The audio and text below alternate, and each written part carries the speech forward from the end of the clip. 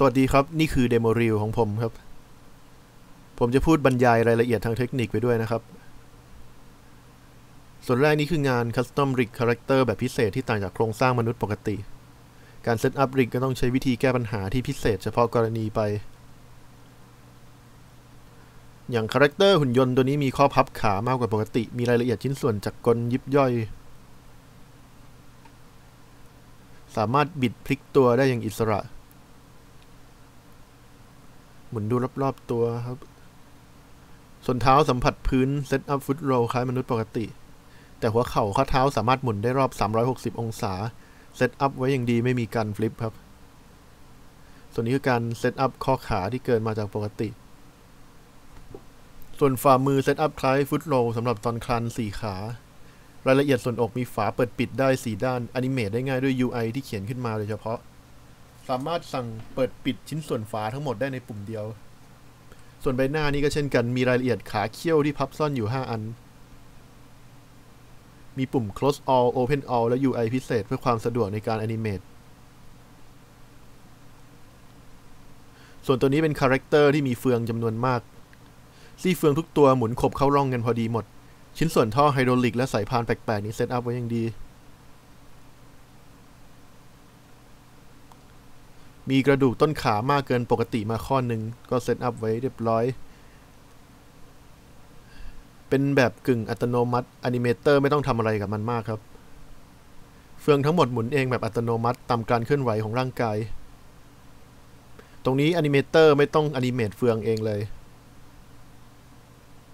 ส่วนนี้คือการริกหนวดปลาหมึกที่สามารถปรับค่าพิเศษต่างๆได้อย่างเช่นการยืดหดการบิดเกลียวสามารถพลิ้วไหวเป็นลูกคลื่นได้สำหรับเวลาควบคุมหนวดทีละหลายเส้นก็ใช้ Master Control UI แบบทางขวานี้สำหรับควบคุมปรับค่าหนวดทุกเส้นพร้อมกันได้โดยสะดวกโชว์ริกคาแรคเตอร์ตัวประหลาดไปแล้วต่อมาก็เป็นคาแรคเตอร์มนุษย์ธรรมดาบ้างครับอาจจะดูพื้นฐานสักหน่อยแต่ผมมีเทคนิคดีๆเฉพาะตัวมาโชว์ให้ดูครับ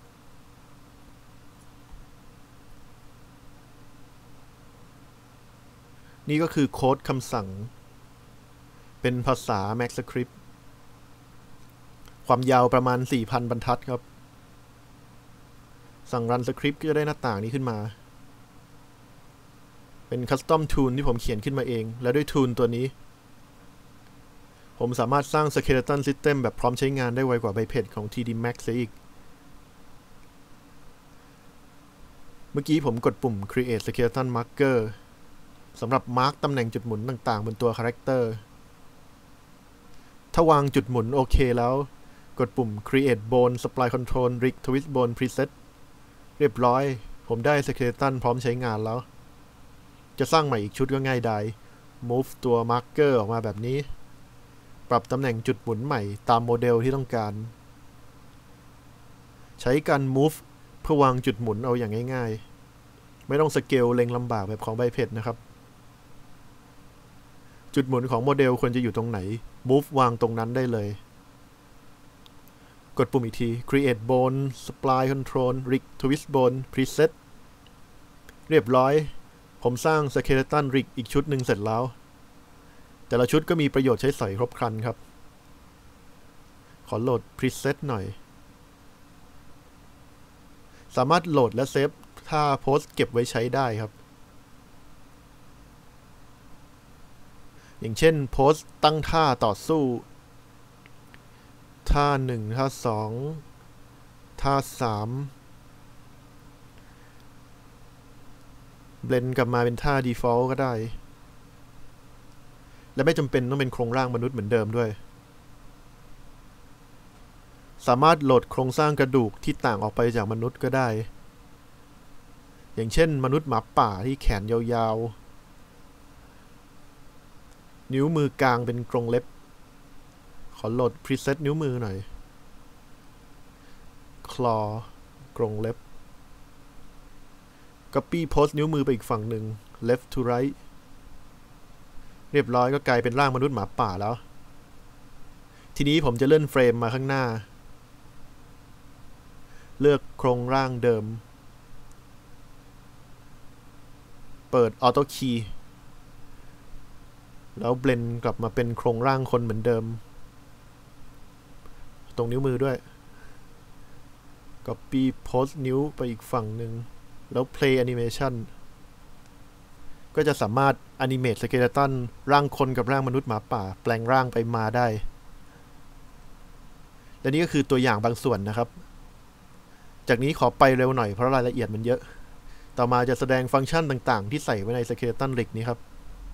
แขนขามี IKFK Switch อย่างมาตรฐานวงการแอนิเมชัน FK แต่ละจุดสามารถรีเซ็ตคืนที่ได้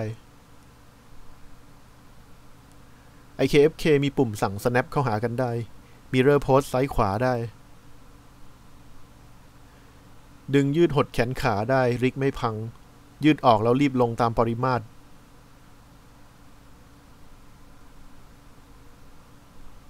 โหลดและเซฟท่าพรีเซตนิ้วมือและ Mirror Copy Post นิ้วมือไปอีกฝั่งหนึ่งได้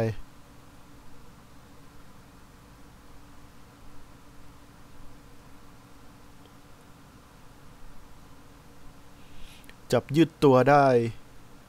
รีเซ็ตกลับได้สเกลทั้งตัวได้ริกไม่พังฟุตโรลปรับองศากระดกเท้าได้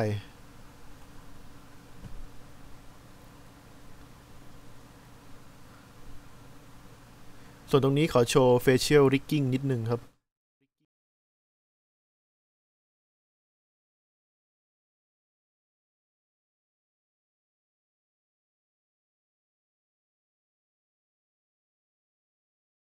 จบส่วน rigging นี้แล้วต่อไปก็ modeling ครับเริ่มจากโมเดลแบบไฮโพลีนี่คือคอกพิทยานอวกาศซูมครอปเข้ามาแล้วก็ตัดเป็นหน้าจอเมนู DVD แถมของซีรีส์ฟูลและนี้ก็คือปืนที่ขึ้นตามแบบของจริงพยายามให้รายละเอียดถูกต้องแม่นยำที่สุดบวกลบคลัดเคลื่อนไม่น่าเกิน2มิลลิเมตรทาบศูนย์ยิงหน้าหลังได้เหมือนในเกม First Person Shooting ติดออปชั่นกล้องเล็งได้มีรายละเอียดหน้าลูกเลื่อนช่องคัดปลอกกระสุนลูกกระสุนที่แพ็คอยู่ในแมกกาซีนกระบอกลดเสียง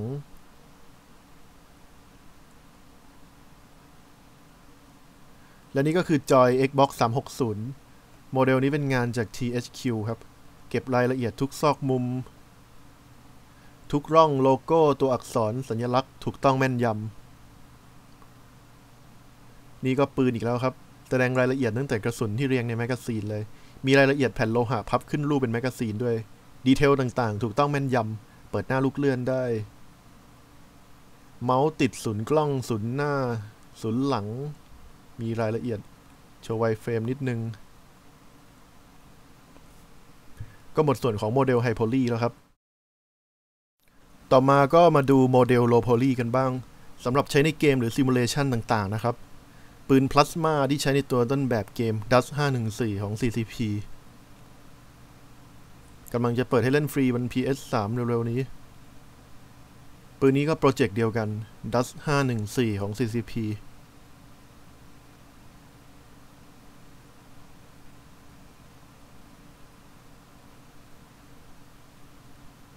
ส่วนอันนี้เป็นมอนสเตอร์ในเกม Ghostbuster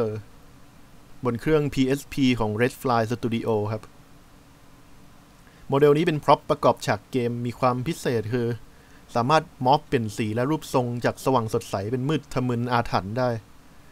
ในเกมนิทานกริมของอเมริกันแม็กจีครับและนี่คือซิมูเลเตอร์สนามบินสุวรรณภูมิโมเดลทั้งหมดเข้าสเกลตามแบบแปลนจริงสำรวจสถานที่จริงด้วยตัวเองเก็บภาพมาทำ texture สำหรับฝึกซ้อมเจ้าหน้าที่บริหารจัดการการจราจรทางอากาศเป็นมุมมองจากหอควบคุมตรงกลางนี้ที่มองเห็นได้ทั่วถึงทั้งสนามบิน